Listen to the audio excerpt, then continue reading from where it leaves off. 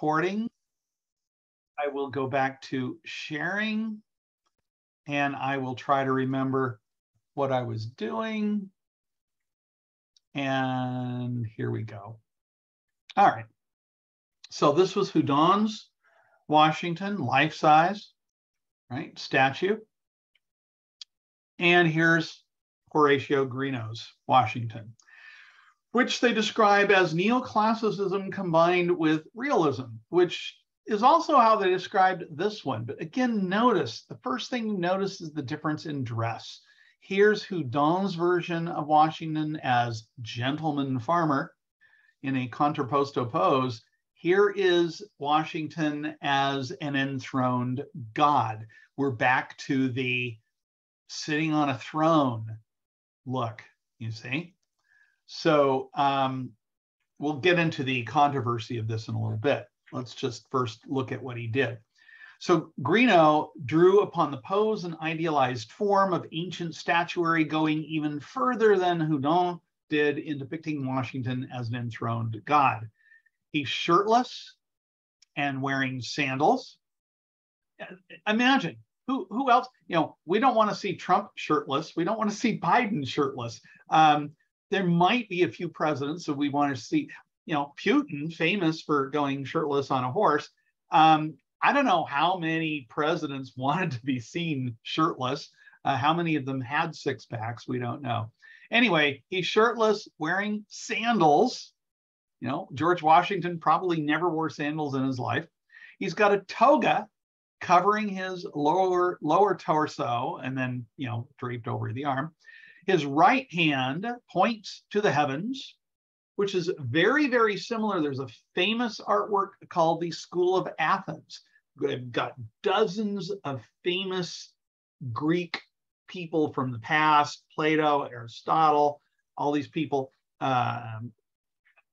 And one of them's pointing up to the heavens and one of them's pointing down to the ground, you know.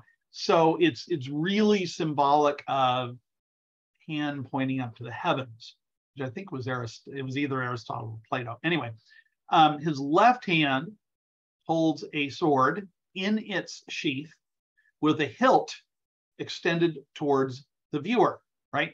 I mean, here's the handle, right? So you could go over and grab and pull the sword out from him if that's right. It appears to ask viewers to pick up the mantle of defending the country's liberty while reminding them to be ever mindful of their duty to a higher authority. Here, you got to defend the homeland, but remember your duty to up there. Expression appears stern and foreboding. There are relief sculptures on both sides of the throne depicting Hercules as an infant. Why can't I pronounce things correctly? Hercules as an infant, and on the other side, Apollo, the Greek sun god. But remember, this is 3D. In fact, I'm going to show you a 3D thing in a moment. Statuettes on either side of the base of the chair back depict Native American and Christopher Columbus, which is alluding to the Old World and New World. But despite all of this really, really ancient Greek allusions, he went with Houdon's head, literally, this same head. He's using this. By the way, this is made out of Carrara marble with a granite base.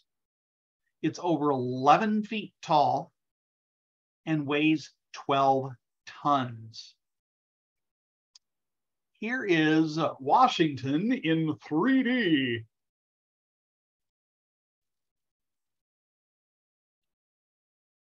At the Smithsonian.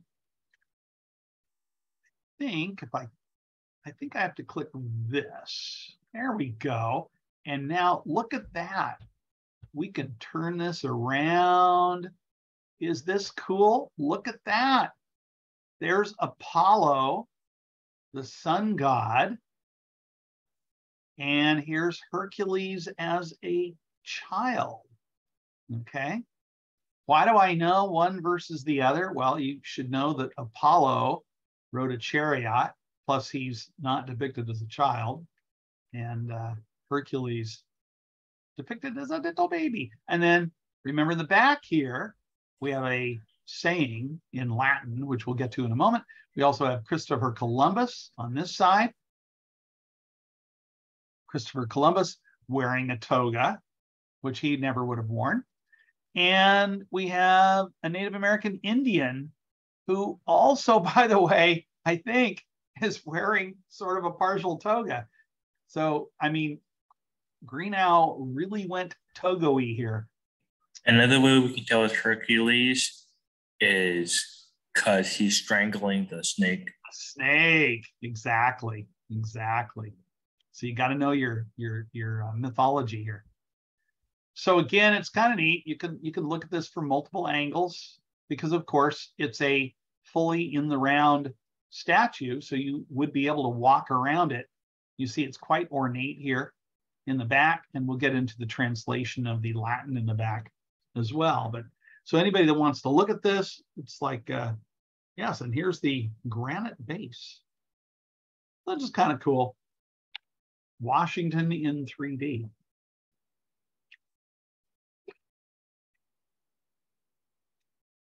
So, what did everybody think of this?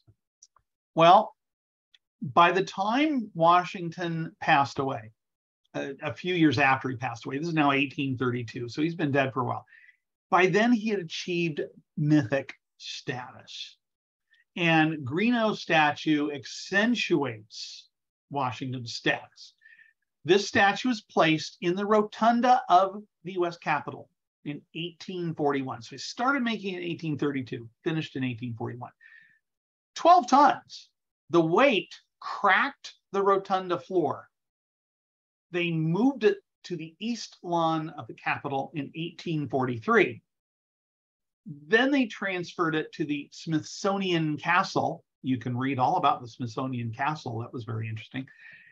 Finally, it is now currently installed at the National American History Museum. This was done in 1964, so 121 years later. So a lot of the public were outraged over the godlike figure, and the statue was roundly criticized from the beginning. We got George Washington, our first president, semi-nude, wearing a toga, sandals. What's up with this? Godlike? Really? This was deemed offensive and laughable by a lot of people. One politician said, undressed with a napkin lying in his lap. Well, that would have to be the biggest napkin I've ever seen, but whatever. Another one suggested the sculpture be thrown into the Potomac River. So we're not going to, it's like, okay, tell us what you really think. Techniques used to align the United States with great ancient nations backfired. Why does Greenough go to such great lengths to depict Washington in this manner? Well, Greek and Rome, it was ostensibly democracies, and we're trying to have a democracy, right? We're trying to get rid of, kings and queens and all that. But do we want kings and queens replaced by godlike people like Napoleon, right? But Greenough's heart's in the right place, right? He's achieved mythic status. We're talking about Washington here. And so we're trying to make all these allusions to ancient Greece and ancient Rome. Well, it's too much of a direct allusion to the people back then, and I would think to the people now. Americans want to become their own nation, develop their own iconography, not be carbon copies of Greece. Carbon copies didn't exist yet. And of course, they don't exist anymore. Brief period of time. Anyway, didn't want to be copies of Greece. Greenough, why do I call him Greenough? Greenough never quite understood. He thought, well, people don't like it because of poor lighting and the pedestal wasn't grand enough. No, that's not why people objected to it. I could care less about the pedestal, how it's lit. I just don't think that would do it for me. I don't think Washington depicted this way makes any sense at all. This one makes a lot more sense. So Houdin's depiction of him, which is in the Virginia State Capitol in Richmond, to me, that just makes so much more sense. But that's me. There was Latin. I guess they could test you on this. I did want to refer to this. They do actually give the entire Latin, so it would bear going over. I hate it sometimes that USAD gets very, very picky sometimes. So I just did want to mention that. I did mention it, but to actually use the phrase, I'm going to slaughter at I don't know Latin, so find somebody that knows Latin. The inscription on the back says,